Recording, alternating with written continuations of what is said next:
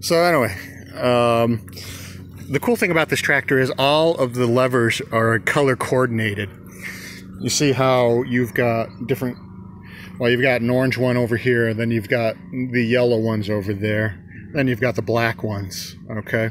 So they all do different things. Basically, that's the drivetrain.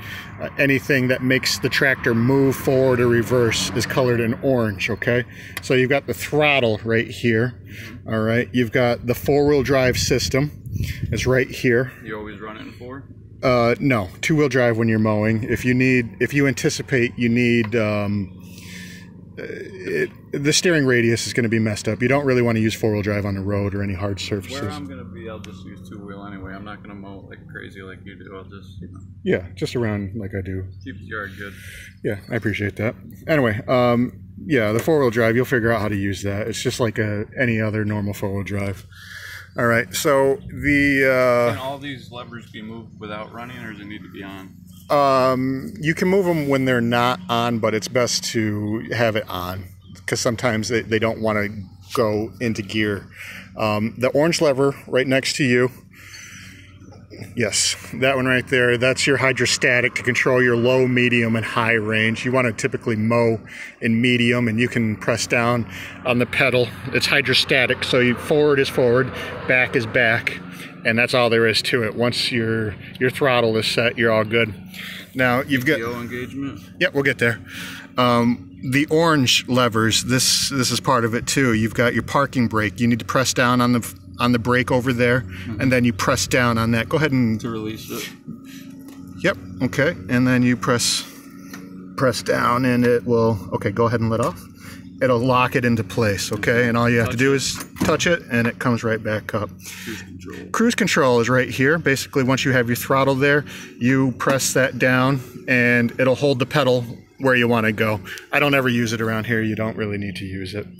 Okay, moving on to the yellow levers. We're looking at the PTO engagements. So, basically, this lever right here, go ahead and point to that one. You can see there are indications that they've got stickers right here. And basically the arrow showing that it's moving around rotation is on, and it is off right now.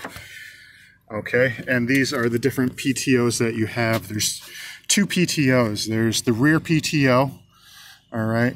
You've got the rear PTO and mid PTO, and right now it's set on the mid PTO because we've got the mowing deck on.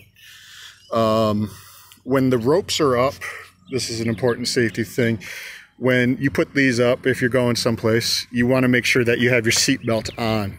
If the ropes are down, seatbelt stays off. That way you can get the fuck out of there, you know. All right, so it's got a locking differential, which is really nice. This little lever right here, you press down on the heel of your foot.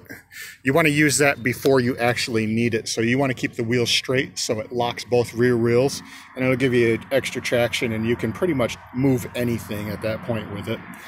It's pretty nice. So moving on to this side right here, we have the four-wheel drive like we discussed earlier, but this is going to be your 3-point hitch lever to actuate how high you can lift the rear end. It's all connected. The mowing deck and the rear end go up together at the same time, so that's how it all works. It's connected together. But down when you're mowing, the mowing deck basically rides on the ground itself. It's not like a little lawnmower where it just kind of floats and hovers over. It actually engages the ground and rides on those wheels right there, and that's why it mows pretty good. You'll see. So basically, when you got to go over something, you just pull it all the way up. High spot or something. High as, yeah, as far as up as you need. If you got a high spot, you're not going to really find too many in my yard. There's like one little spot where there's some rocks and stuff, and I've hit it a couple times and knocked it down. But yeah, try to avoid rocks at all costs. But you'll see it pretty much rides on the ground, so it's pretty good. But that's how you lift it up. When I park it, I usually, bring it over here. There's a couple spots. But put it all the way down when you're mowing and hit the PTO.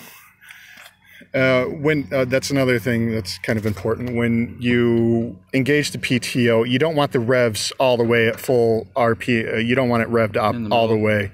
No, you want it at low revs, basically off idle. So, you know, I'm not sure what idle is, maybe 1200 RPMs, let's just say. Engage the PTO low and kind of don't slam it forward, kind of go slow. And you'll feel it. Once it goes, and then push it all the way in to completely engage it. You don't really want to jar it and fuck it up. And then once you're engaged fully, you crank it down and put it in gear, whatever gear you want to go, and you go. That should be in neutral when you park it, but I've gotten a bad habit of just leaving it in gear. It'll start obviously not in neutral because you already did. Yeah. Yeah. Without the brake. Yeah, if it does have safety features in it, if you have your foot on it and you try moving it, or you're putting pressure on that pedal, it won't start. But yeah, it's a good habit to do all that. Pull this out.